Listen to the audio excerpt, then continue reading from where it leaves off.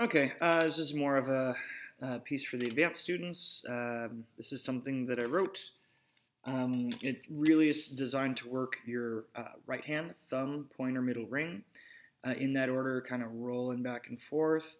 And then this is going to use the half bar multiple times. You guys are going to shift around a little bit. So this is called Around the Sun.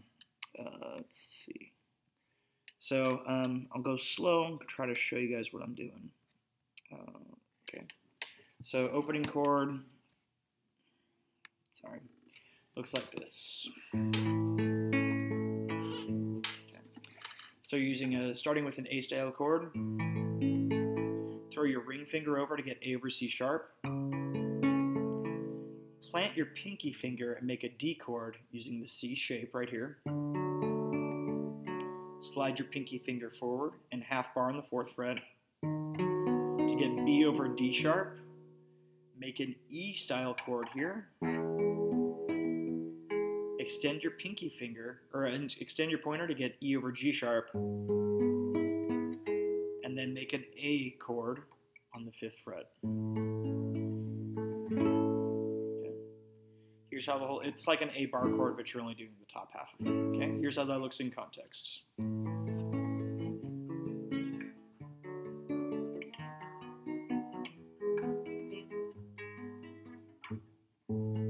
Oh, come on, Anderson. Let's try that one more time. 2, 3, 4.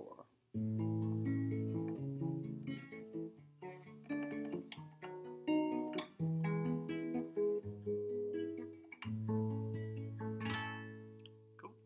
So that's section number 1. Section number 2 looks like this. Is using F sharp. F sharp over E. So like we learned slash chords, the first chord is the actual chord, second chord is the lowest note of the chord, the bass, in this case E. We're going to go from there to D, to D minor. Okay, and then we're using this kind of closed like A minor style chord. So from a C style chord to an A minor style chord, to a C style F chord. C over E.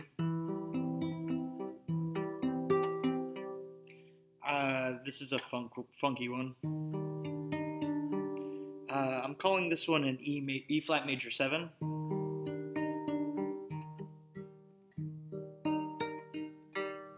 And then E major. Okay. And then repeat the first one again.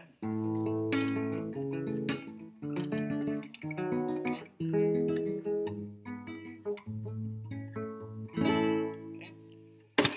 Let's see if I can play this not sloppy. No promises, but I'm going to do my best. So let's see what we can do here. All right, here we go. 2,